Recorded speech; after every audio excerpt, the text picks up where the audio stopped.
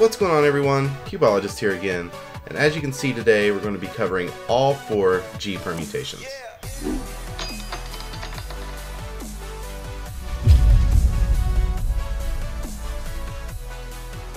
So if we're going to be covering all 4 cases in one video, the first thing I want to cover is how we're going to recognize these cases and how we're going to differentiate them from each other. Now, this isn't my own unique system, so I'm not trying to take credit for it. I don't know where I picked it up, but it really worked for me when I was learning them and when I was starting to recognize them, and I think it will really help you guys. Recognizing a G-perm for me consists of 2 parts.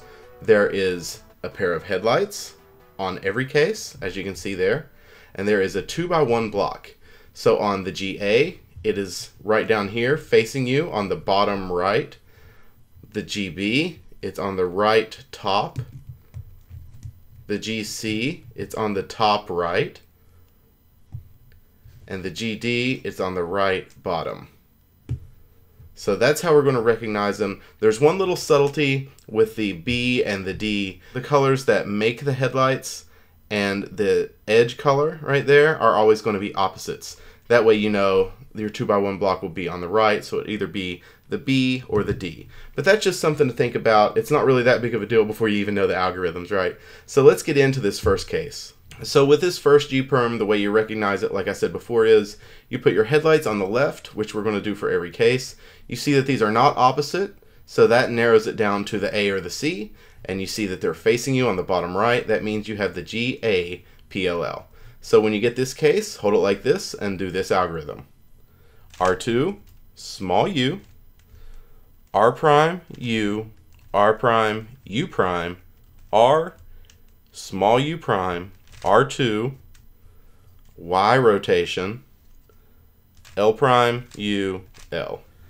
And the good thing about the GA PLL is, if you do it again, you actually get the next case that we're going to cover, the GB. So here's how I execute that, and it'll get us on track to do our next algorithm. So this is the GB PLL. The way you recognize it is very similar to the other 3 cases. With your headlights on the left, you see that these 2 colors are opposite, so it's either going to be B or D. You look to the right and you see that the bar is on the right top, and that's how you know you have the GB algorithm. So when you see that you have this case, you do this algorithm. R prime, U prime, R, Y rotation, R2, U, R prime, U, R, U prime, R, small u prime, R2. Now, if you do the GB algorithm from a solved state, you get the GA, so it's really helpful if you're practicing your GPLLs. And here's how I do that. And that gives you the original case we did, the GA. The next case we're going to be covering is the GC PLL, and with recognition, it's a lot the same as the first 2. Headlights on left, you see that your 2x1 block is on the top right, facing away from you. And once you recognize that you have this case, you do the following algorithm.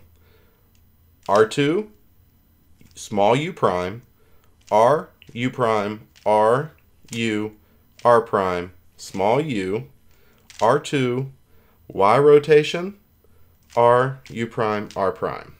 So now I'm going to be performing this algorithm from the solved state in order to give us our last case, the GD algorithm, because like the first 2 G-perms, the last 2 are connected in that if you do one from the solved state, you get the other one. So it's a good way to practice. But here's how I execute that case, and pay attention about halfway through because I push with my left index finger to do a small u prime.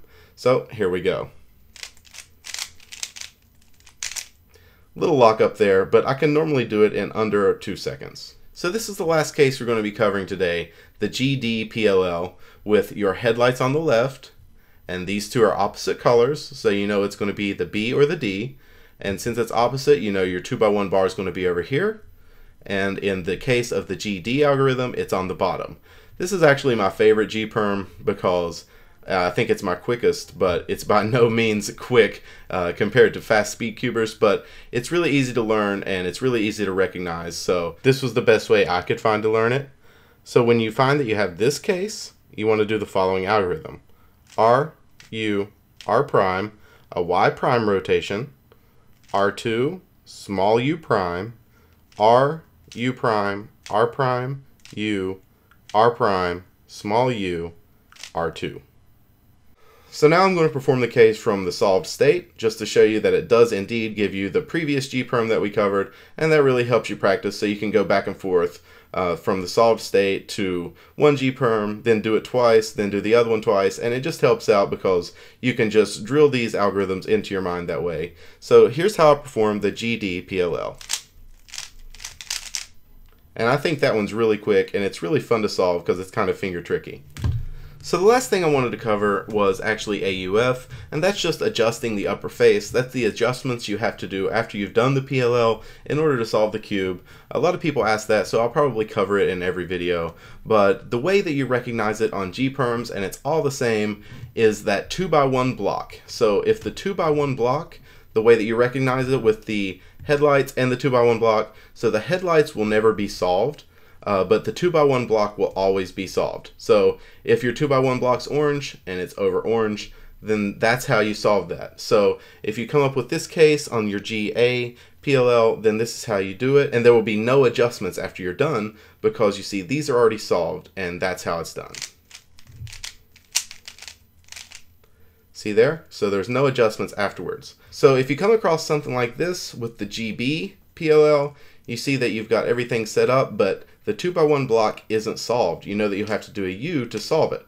So instead of doing that, rotating, then doing your PLL, just do your PLL, and then do the U, and you're done. And you knew that you had to do a U because you saw it at the beginning. And it's a good way to speed up your last layer. Now I'm just going to show you what it looks like on the remaining ones. I see that I've got the GC algorithm, and I'm going to have to do a U2 at the end.